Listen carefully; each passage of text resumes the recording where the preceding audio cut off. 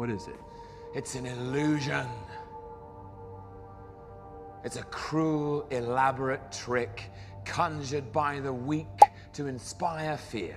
A desperate attempt at control. Now you all parade about as if you're the divine arbiters of power in the universe. One Piece, manga chapter 1130, let's go.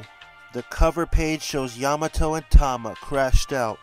We see an arm reach out and steal the katana. Honestly, if you ask me, by the looks of this arm, it's gotta be Vasco shot. Only Lucas will understand that joke, guys. Sorry. That was for you, Lucas. Stop making fun of me. Okay, the chapter starts off by showing us the Albath Giants and the rest of the Straw Hats. Frankie and the others are telling the Giants to call off the search for the others. Super! Yeah, don't worry about the others, you guys. They're gonna be safe. They have Usopp with them. Ha ha ha ha. Yeah, good old Usopp. Oh, plus, they have Nami with her. Her panties could change the hearts and soul of every man that she meets.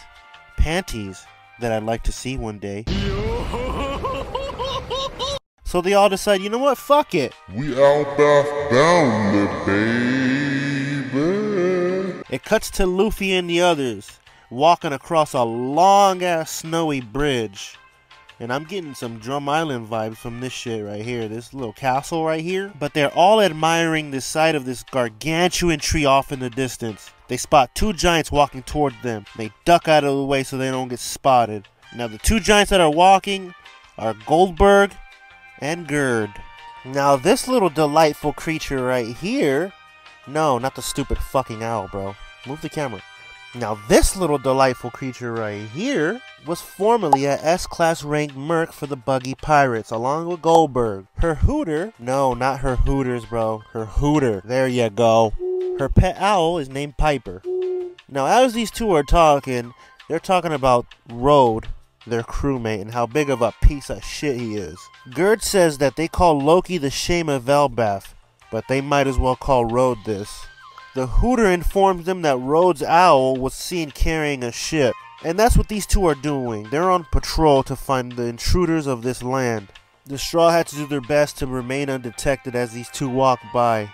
Did you hear that, guys? We're fucking Albath bound, bitch, let's go! Now we see the Straw Hats cross this massive bridge. This bridge that's originally built for giants. And at the bottom of it, we see these fucking savage looking carnivorous wolves looking at all of them like they're a bunch of snacks.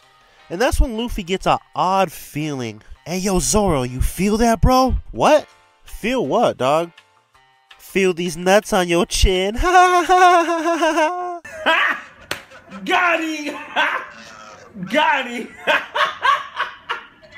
The fuck, man?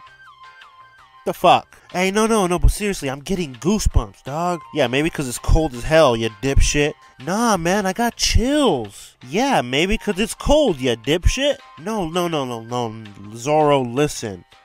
I got chills, and they're multiplying. I got chills, they're multiplying. And I'm losing control. Now, Luffy tells them that he heard a roar when they were in the block country a while back.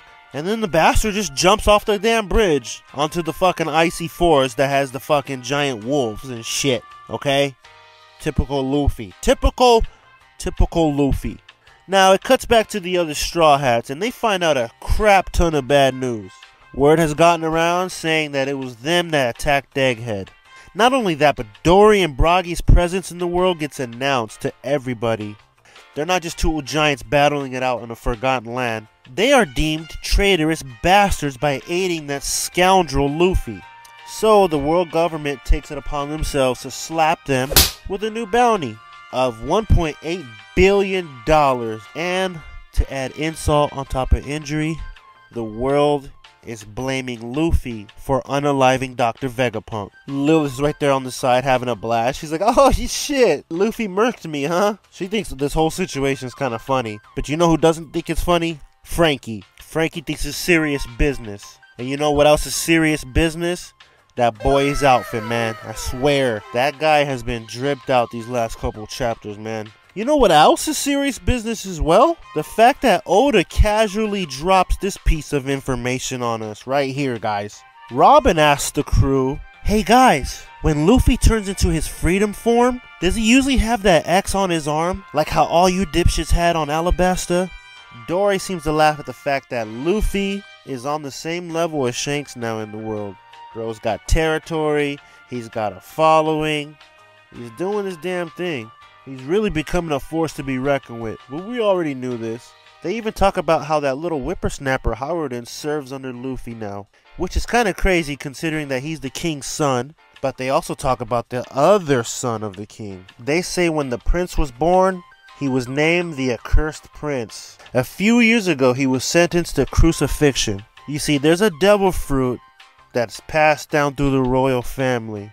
Turns out Loki pulled a Blackbeard move and murked his own father to get that devil fruit. Hence why they call him the Shame of Elbaf. The last panel shows Luffy walking up to a giant that's chained up. State your name. Hey, my name is Smokey D. Luffy, and you can subscribe to Grand Line Bound, baby. Your shit sucks, bro. It's not prime content. You know what I mean? That shit's garbage, dog. I only sub to good channels like, fucking Straw Hat Lucas and Tainted Marth. That fucking goofball JJ and his crew. And, Andy Licks. And Kusoland. And Knack. And the Eternal Dawn. I only sub to those motherfuckers, dog. That's your lame ass shit. Fuck out of here. Damn, bro, I get it. Okay, calm down. Who are you anyway? I am the Sun God, who will bring about the end of the world. I will also bring about the end of terrible content. This is Warland, the mighty kingdom of Elbaf, and we don't tolerate bullshit content like yours, dog. Damn, bro, what did I do to you?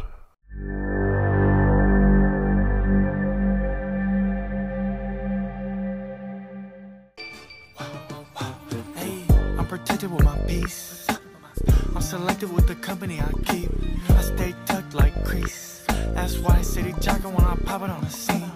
Keep calm, but I'm geeked.